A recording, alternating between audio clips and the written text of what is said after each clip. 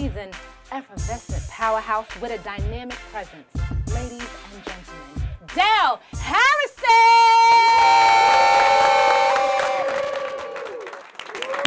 Great round of applause. I am honored to do this show. Obviously, I didn't know what it was, so I thought it was going to be some bullshit. But then I got here, and it was like teleprompters and makeup artists.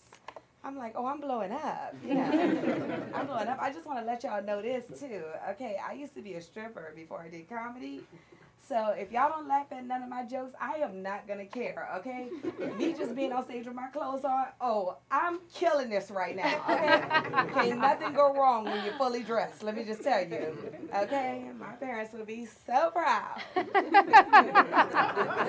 proud. Girl, you know what's so interesting about when I tell people I used to work for the strip club, they all give me the same look like y'all just gave me, like, oh, you feel sorry for the girls that work in the strip clubs, but I just want to say this as a person that worked at the strip clubs, feel sorry for everybody working at there, okay? Not just the girls, the owner, the DJ, the cook, security, accountant, You went to college 4 years to be an accountant, and now you working at a strip club? More than likely, that's accountant / crackhead, okay? Okay, and the guys that come to the strip club, girl, one guy go ask me one day, he was like, sweetheart, I'm starting to see you up in here every night now. What is going on? I'm getting concerned. And I couldn't say this to him, but I'm thinking to myself, I was just getting ready to ask you the same thing, okay? What are we doing up in here every night? Look like I'm not the only one with low self-esteem over here, okay? And that's how I used to make my money, child. I'd catch that one lonely guy with low self-esteem. Everybody else was on stage dropping it like it's hot. Not me, girl. I was on there doing motivational speaking. Like, oh my God, what did he do? Put some more money up in here. We're going to pray on that for you. People always used to be like, how did you start working at the strip club? What made you start working there? Oh, I was fired. That's how I started working there, okay? I don't know how you get fired from a strip club, but I did. And look, what makes it so funny is, what makes it so crazy is, them people were serious. They called me to the back. They was like, delicious. Delicious.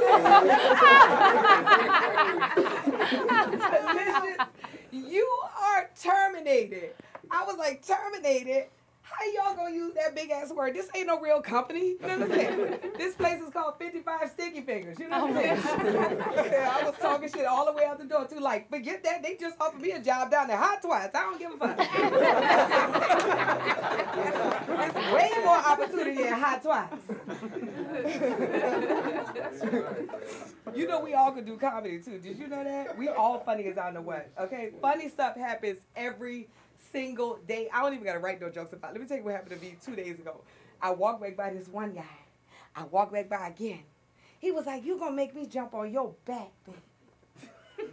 Naturally, I'm thinking he's saying that because I'm cute. I got a big butt. I think he paying me a compliment. He talking about his feet hurt. You know what I'm saying?